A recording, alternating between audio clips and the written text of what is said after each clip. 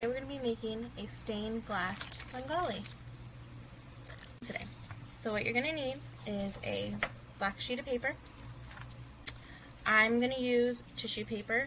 You can use, if you have it, it depends on what you have, a coffee filter, and you can use a coffee filter and color it with marker and then cut that into pieces to make your stained glass, and scissors. So first what you guys are going to do is going to fold our paper hamburger style. So give it a nice chunk, fold it in half. So now our paper looks like this. And parents, if you want to make your child more comfortable, you can go ahead and take a white crayon, white color pencil, go ahead and make a nice round star shape, or you can just let your child freehand it and just do their thing. So then you're going to cut it out and everything going. So then when we're done, we'll have our nice circle shape for our Rangoli.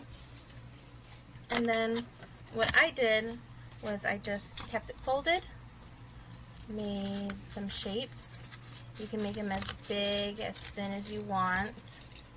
Typically the Rangolis are very symmetrical.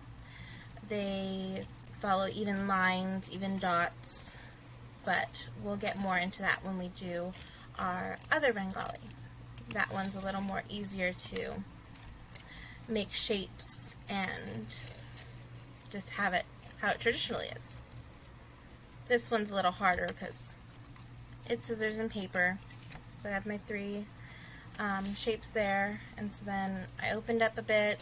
I would get the scissors, fold it slightly, make another shape, and cut that shape out.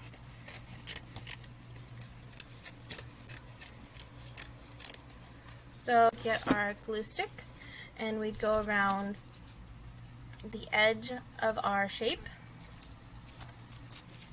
get a nice piece of tissue paper or the coffee filter, push it against where the glue is. If your piece isn't big enough, you can just go ahead and put another piece on there, like so. So when you get, it should look like this on this side where you glued, so you can see my edges, and that's alright because we will only be worrying about this side. And you can go ahead and hang this in your window, on your. Our next craft is going to be a paper lantern.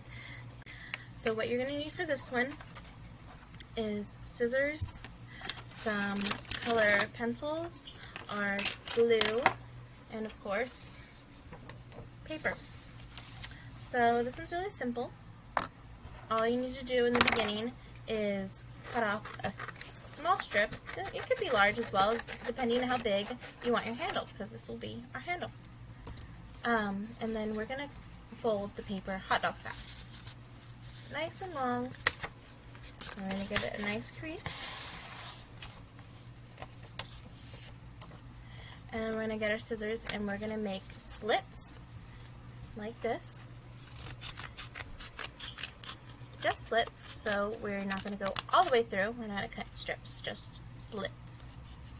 So you go and you make them as thick as you want, as thin as you want. It's your lantern. You do what you want to do. So when all of our slits are cut, I'm going to unfold it. At this point you would lay it on the table, desk, wherever you're working. Unfold it, lay it flat, and give it designs. So what I saw typically in the lanterns were swirls, loops. There was a lot of stars because, like I said, they typically did this when there was no moon, so they could see all the stars. And I tried to incorporate some of the dots from the Rangoli into it. So I did a few of those, and you can do those however you want on the slits. Be careful not to rip them. So then we would get our glue.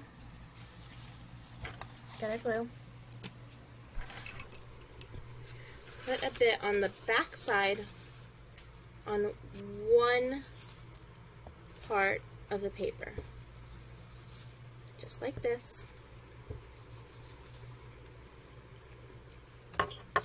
Enough to make sure that it sticks, but not too much that it's going out the sides. So then we press together all along, make sure it sticks, and then we can stand it up, press it down a bit to give it that nice lantern look. Then we would get our handle, our piece of paper for our handle. Put some glue on the ends there, and go ahead and pinch to our lantern, and we have our craft. When it's all done and decorated, you can decorate any way you want it, like this.